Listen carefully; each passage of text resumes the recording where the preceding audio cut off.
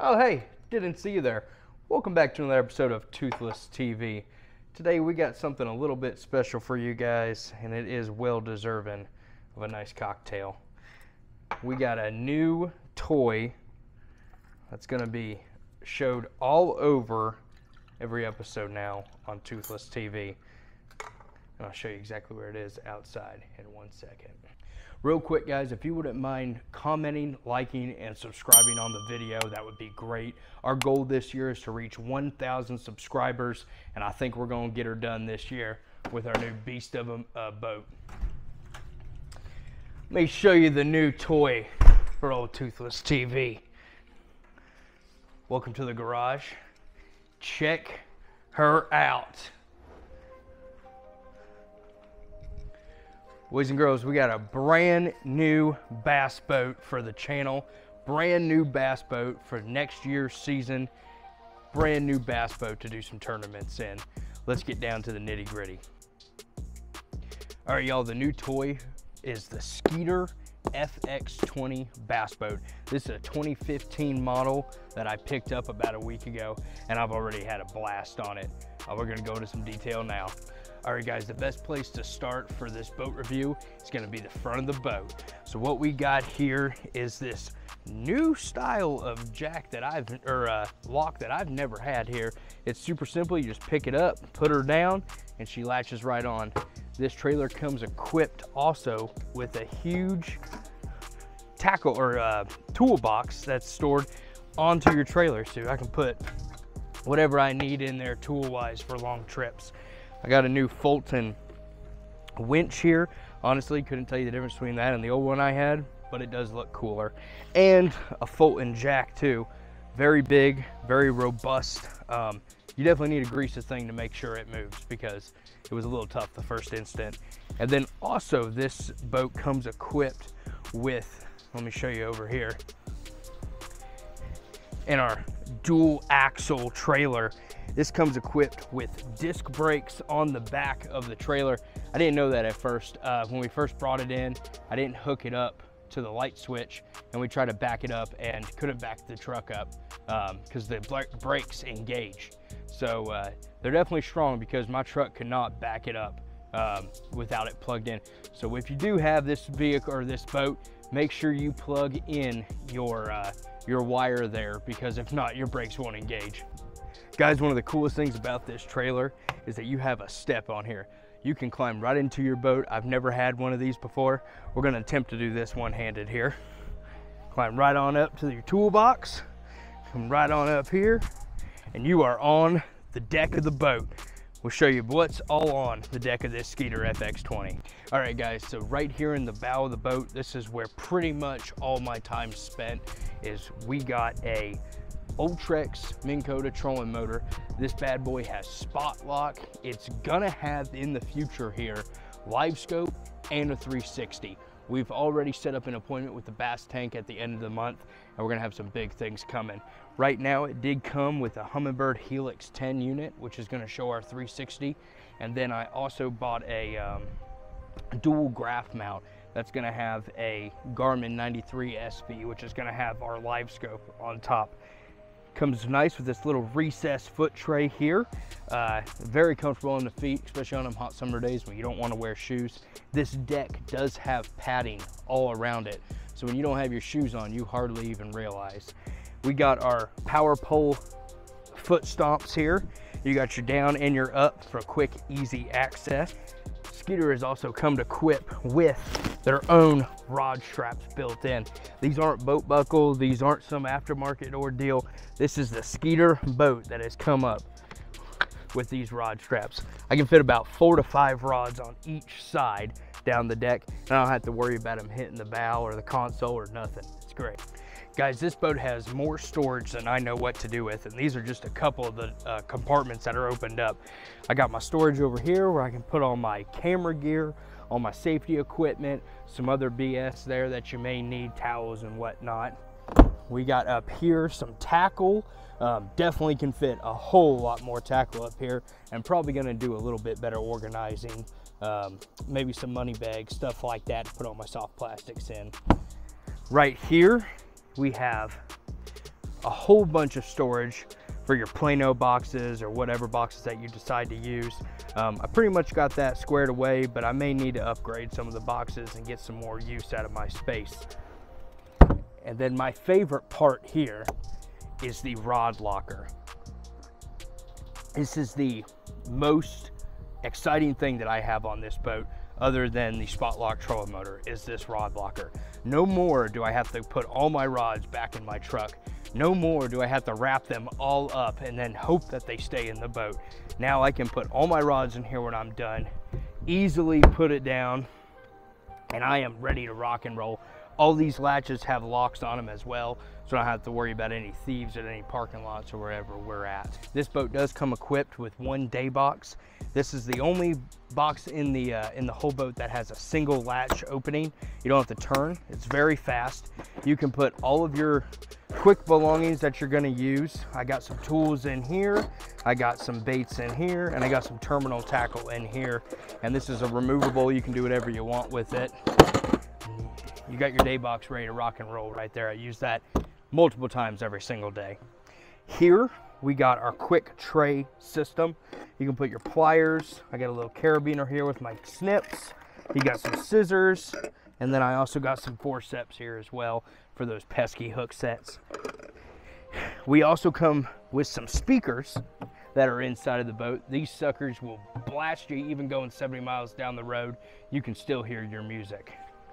And then another great addition is a built-in cooler in the boat. This boat comes equipped with 2 built-in coolers, and it will hold ice most of the day. You can't see too much in there right now, but I went out this morning around 7 a.m. and there's still a little bit of ice in there, and it's about 90 to 100 degrees out here in Arkansas.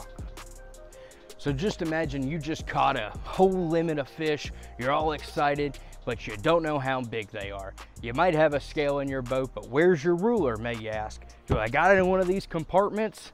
No, you don't have to do that on this boat, because the Skeeter got you covered, and it comes right there with your tournament board ready to rock and roll to see how big your bass is. And it goes right back inside. Don't have to worry about it. So one thing that a lot of people probably don't like on their boats, but I'm super excited that this boat has it, and I do have the option to remove it if I want, but is to have a side console. As someone who's been a co-angler with tournaments, I tell you what, I wish my boater would have had a side console. And I know my wife's happy that we have a side console too. This thing is amazing. It gives the passenger so much more protection from the wind, from the waves, from everything. You got 2 different handles on here. Down here in the corner, we have different rod sections for you. You can put your butts and your rods in there if you're a co-angler, and then you got a nice little padded area here and a boat buckle built in for your tips.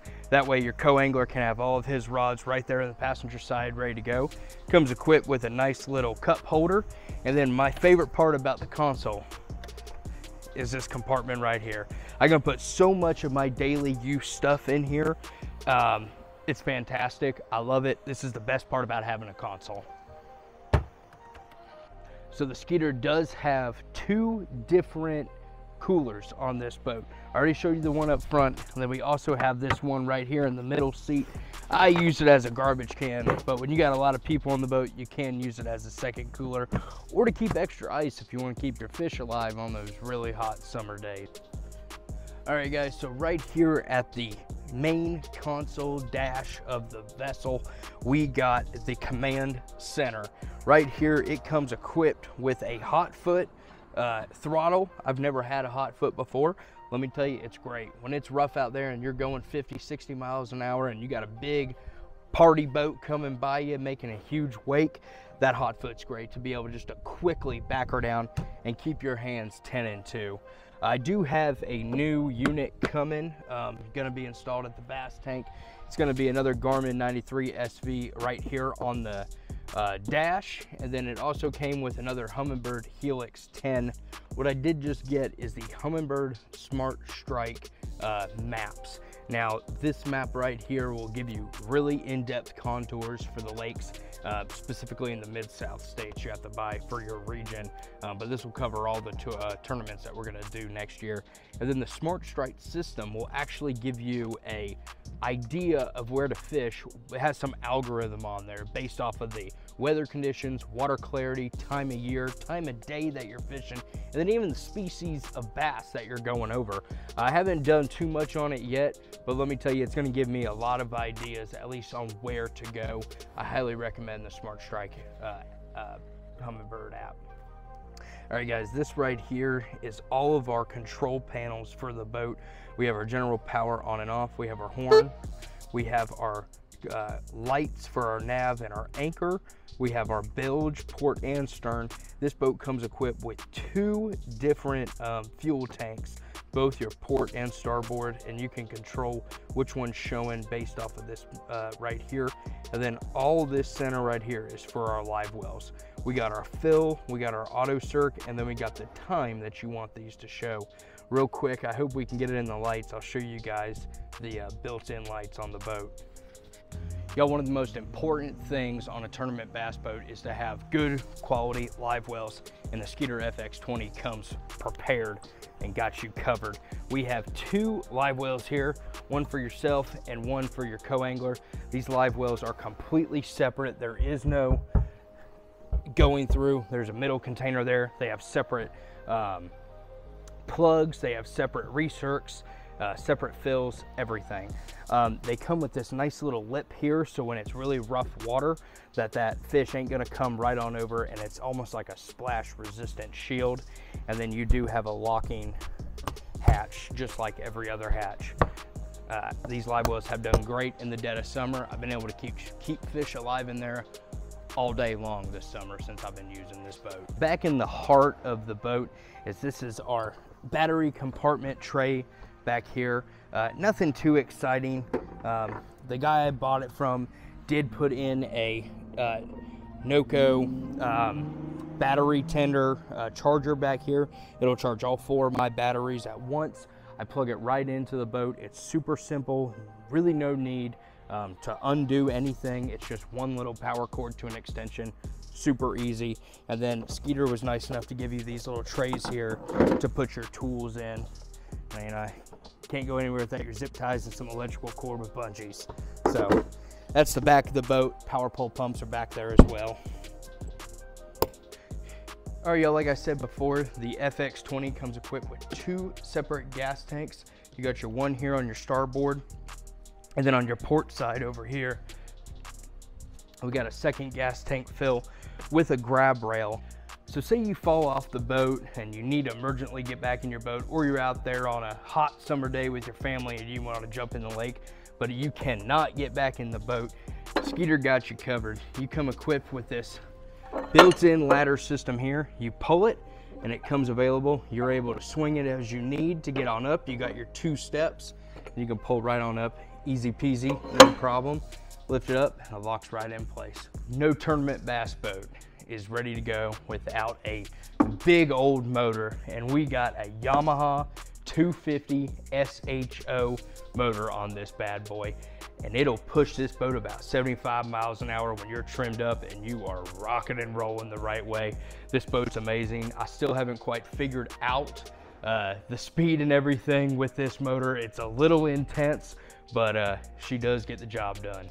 Not that I've had a lot of use out of these yet because of the summer months, but I tell you what, once the spring rolls around and the heart of fall and those fish are back up in the creeks, these double power poles here are gonna be a lifesaver.